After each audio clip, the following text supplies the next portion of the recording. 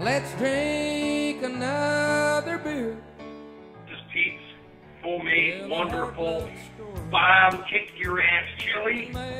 We cook it in a pan like this, or we mix her up on a pan like this because we're from the South. So this keeps our family fed for a couple of days. I'll start all over again.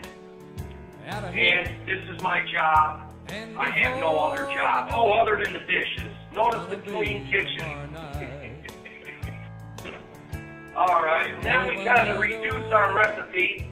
So we have a batch today, a batch tomorrow.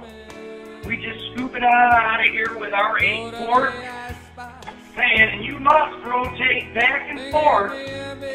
Oh, by the way, check out my apron. I like my apron. My godson got me that. I gave him a batch of chili. And we just transfer it from one pot to the next, rotating carefully.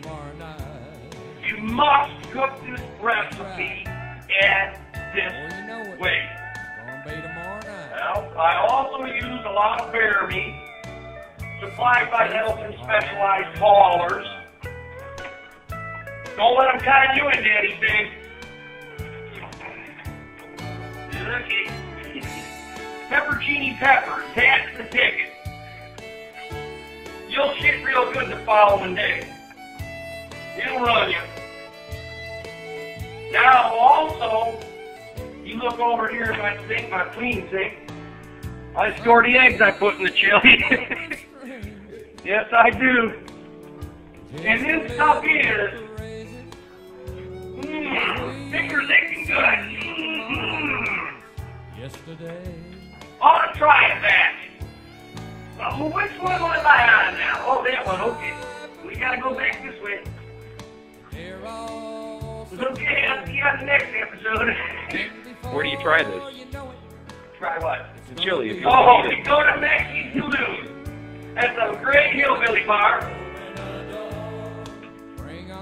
And you can have some of this world-famous Petey Pablo chili tomorrow at Mackey's Saloon for the day 4 to 500. We guarantee a fight after the race, you know.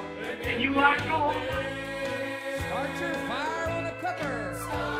mix her up on a pan like this because we're from the South. Kind of reduce our recipe. Scoop it out of here with our 8-quart. Transfer it from one pot to the next, rotating carefully at this way. It's a lot of bear meat.